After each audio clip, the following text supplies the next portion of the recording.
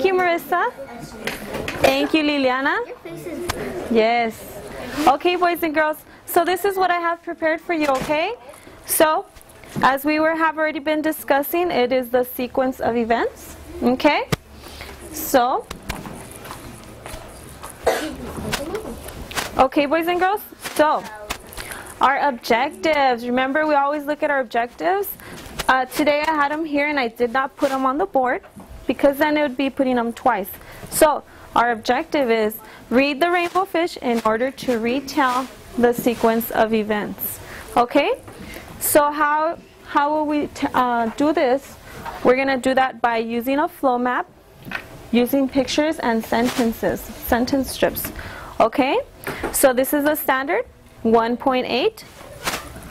It says retell stories including characters, setting, and plot. Remember, boys and girls, those are the standards that every boys and girls in California, we're all learning the same thing. Okay? And that's what we're studying. All right. So as we already discussed, academic language, remember these are the vocabulary words that we learn that we need to use so that we can show people that we are smart. Okay? So one of the vocabulary words we discussed yesterday was sequence of events. And Jasmine told us it is the order. Okay? And in this case it's the order, the order of what happens in the story. Okay? That's the sequence of events.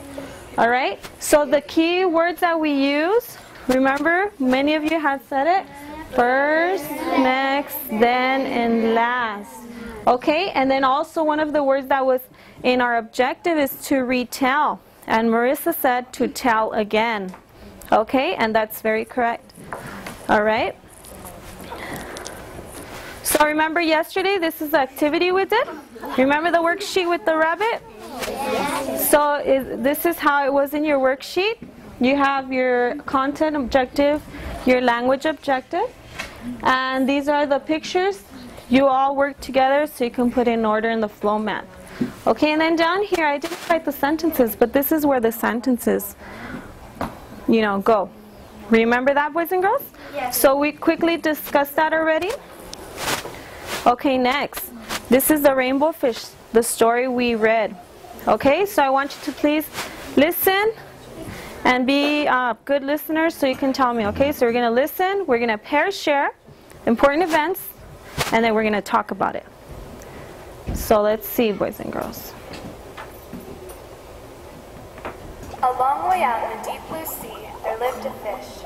Not just an ordinary fish, but the most beautiful fish in the entire ocean. His scales were